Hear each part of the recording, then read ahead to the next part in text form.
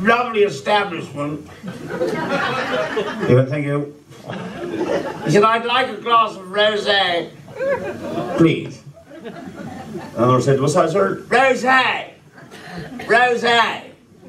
There's two old fellas sitting back in the corner with their old cloth caps on, and one said to the other, who's he looking for?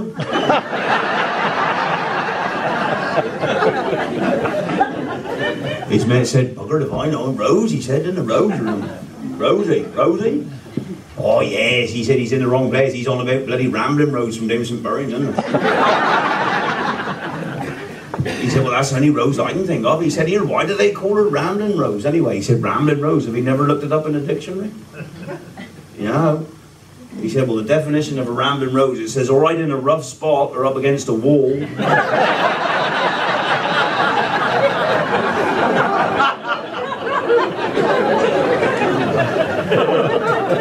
But no good in the bed. Oh, he said, I know that, Rose. He said, yes, I'd like a glass of rosé. And I said, not on a Wednesday, mate, not in here. Beer on a Wednesday, that's all we do here, sir. Pendine on a Wednesday's beer, sir. He said, well, I'd like a glass of beer. Thank you.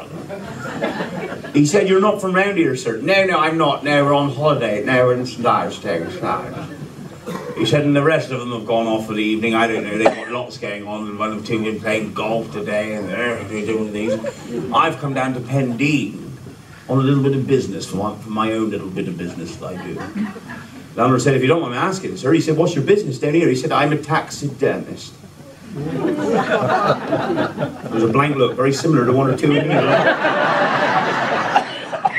Eleanor said, what, sir? He said, I'm a taxidermist. He said, what's that? He said, I mount animals.